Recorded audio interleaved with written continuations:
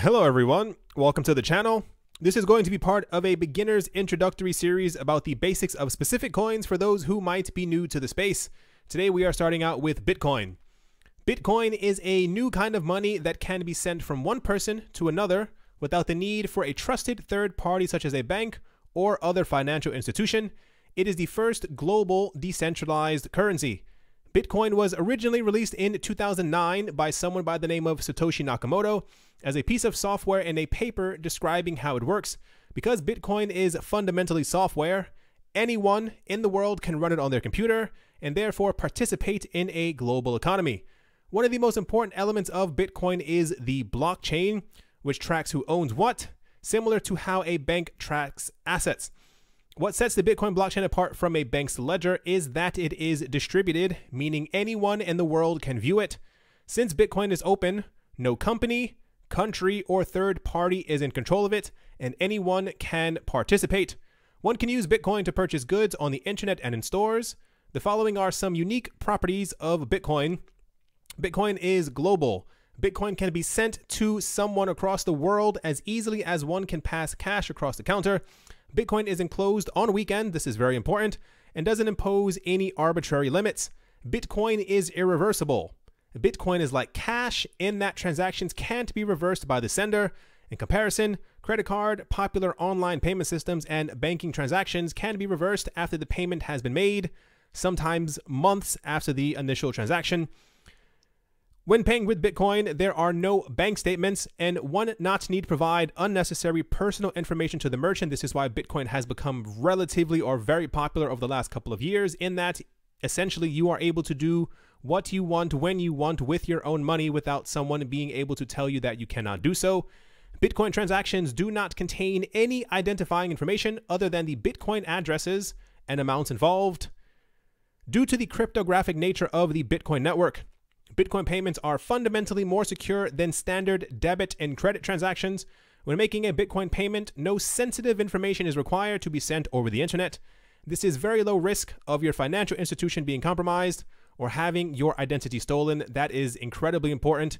These basically make up the beginning fundamentals of why people are into cryptocurrencies. I'm sure if you are new to the space, once again, welcome.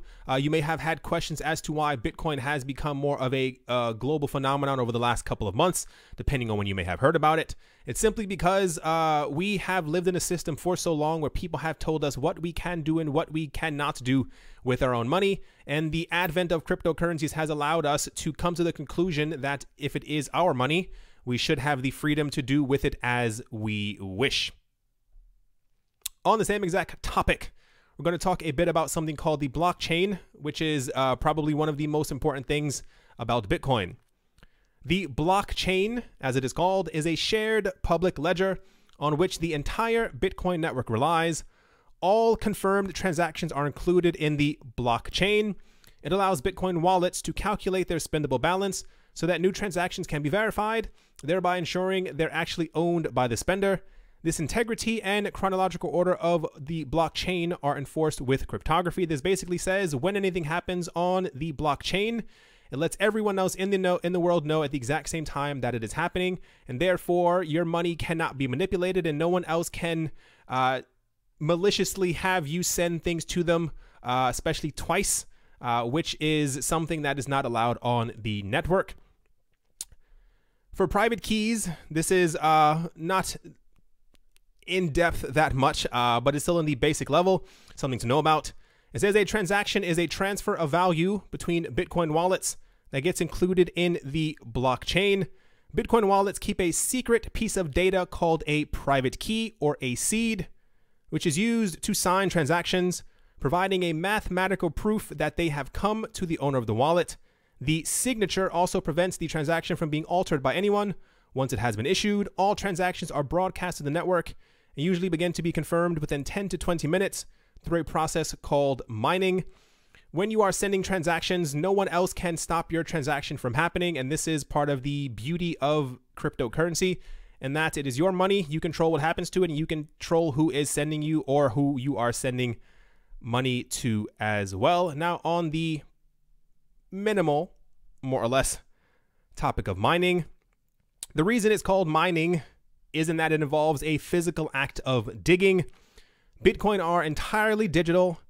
That doesn't require explosive excavation or panning systems, but they do have their own form of prospecting and recovery, which is where the mining nomenclature comes from.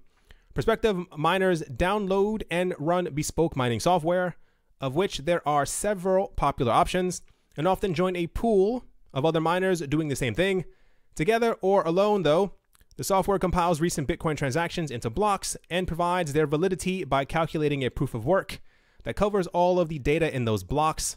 This involves the mining hardware taking a huge number of guesses at a particular integer over and over until they find the correct one.